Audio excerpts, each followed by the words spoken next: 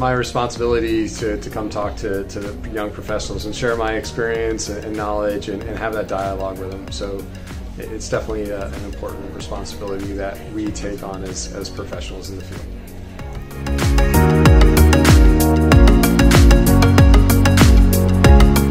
I guess with this kind of event, there's serendipity, especially with the post-event networking. And if you just want to listen to experts, there are so many webinars, YouTube videos, and you can also learn a lot from reading books. But for some sort of new chemical reactions to happen with young minds, then I think this kind of event is an ideal place.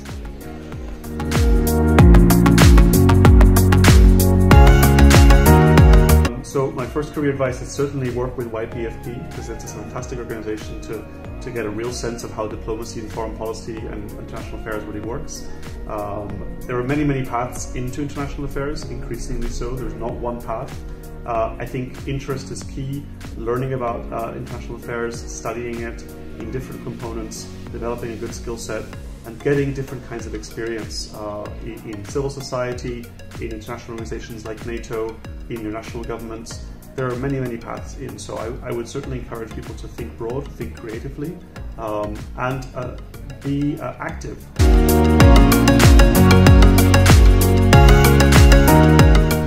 I joined YPFP mainly because of this friendly, like-minded young community where we could just talk about foreign policy issues, and the topics that are discussed within YPFP are always very current. They're always very different from each other, so even if you're focused on a specific topic, you always learn a lot from other areas that you probably didn't know you were interested in to begin with, or that tie in with the topics that you are interested in.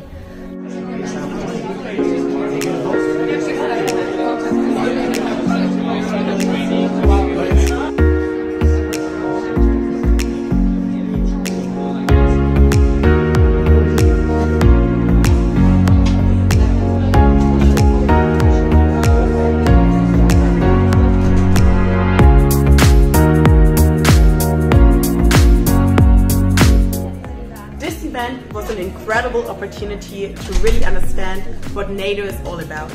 I have to admit, before this event I knew little about how decision-making at NATO works, and it really allowed me to understand the different position of the member states.